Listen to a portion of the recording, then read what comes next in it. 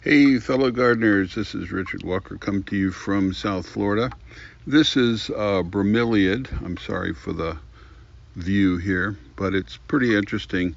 It was in a small pot, plastic pot, and I said, oh, it's getting really root bound here. I pulled it out, and you can see it. This is the last rain. I emptied the bucket.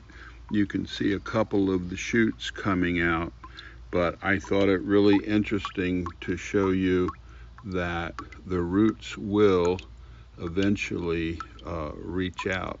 Let's dump it back. Oh, and it's hard to see, but there's water in this dish, and it's a very beautiful plant.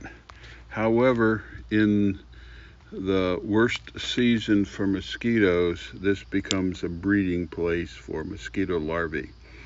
There you have it from the back 40 of the Crack House. Adios.